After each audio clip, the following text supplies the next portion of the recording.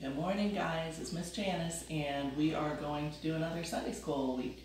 So today we have the story of Balaam. So I wondered, have you ever heard an animal talk?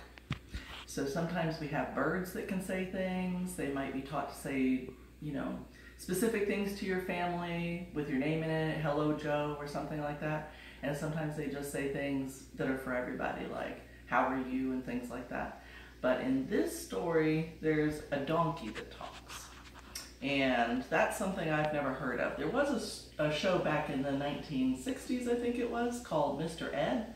And that horse would talk. It was a black and white show from a long time ago. Your parents might not even know about it. But anyway, so that's the only horse or donkey I've ever heard that's talked. But other than that, we have a donkey in this story that talks. So we're going to go ahead and use our felt board and put our story together and see what we can do. So picture that this is a desert. I don't have a desert, so we have a bunch of green land, but this story takes place in the desert, okay? So this is the story of Balaam, and it is from Numbers, which is an Old Testament book. So it's Genesis, Exodus, Numbers, all right? The Israelites, arriving in the lowlands of Moab, set up their tents.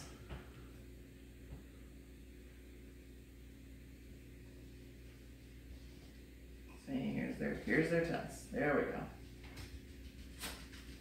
Along the Jordan River, Balak, the king of Moab, had heard how the Israelites were marching through the country, conquering the land.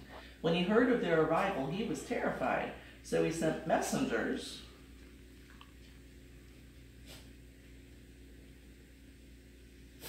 to a man named Balaam.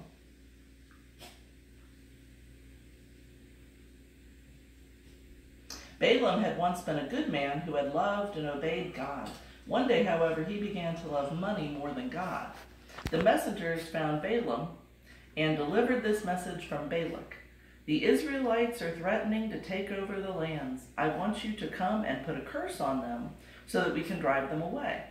The messengers had plenty of money to pay for Balaam's services. Balaam listened to the king's messengers. He wanted the money and the gifts. Stay here overnight, Balaam said, and I'll give you my answer in the morning. God told Balaam not to curse the Israelites, for he had blessed them. The next morning, Balaam told the men, go on home. God won't let me go with you. When the messengers returned without Balaam,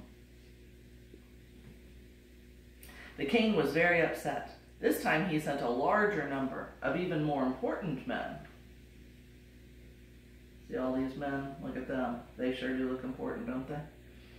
They came to Balaam and said, King Balak pleads with you to come. He promises you great honors plus any payment you ask. Name your own price. Again, Balaam asked God if he could go. This time God said, you may go, but be sure to say only what I tell you to. All right, so then the messengers went back home.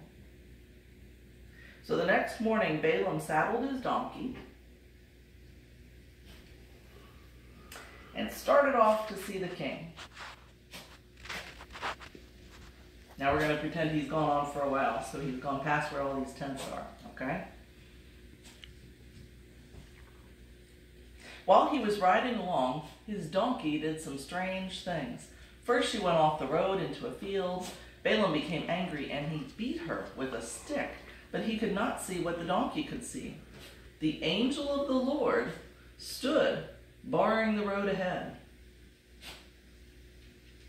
As the angel moved, the donkey moved forward again. Then the angel stopped, and the donkey pressed against the side of the road to get out of the way, crushing Balaam's foot against the stone wall. He was furious and beat the donkey again. They continued on their way, but the angel moved to an even narrower stretch of the road, blocking it completely. The donkey could see the angel standing in their way, and the angel had a sword in his hand. Look at that, a fiery sword. Frightened and bewildered, the donkey just gave up and lay down in the road. And for a third time, Balak beat the donkey. Suddenly, Balaam heard someone speaking to him. It was God talking through the donkey. The donkey said to Balaam, what have I done to make you hit me? Then God opened Balaam's eyes in a special way so that he could see the angel. The angel told him that the donkey actually had saved his life.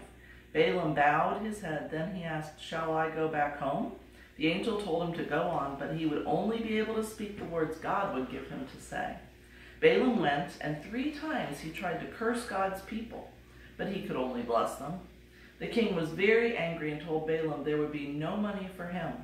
Sometimes we are like Balaam. We want things that God knows is not for our good. Let's let God decide what is best. So this story is kind of funny to me because not only did he have his donkey who had crushed his foot and things like that, but he actually saw the angel and he still tried to talk bad about God. So I guess Balaam was kind of hard-headed. But why do they always put people in the story, Balak and Balaam? It's always confusing to me when the names are really similar. But Balaam really didn't learn his lesson until the very, very end. And even then, I don't know that he learned it because God didn't reward him. So we need to remember that when we're told things, whether it's by God and we know that things should be done, or by our parents and they tell us to do something, whether it's our homework or whatever else it is that we need to do, clean the room or something like that, it's best just to do it because they're not trying to be mean.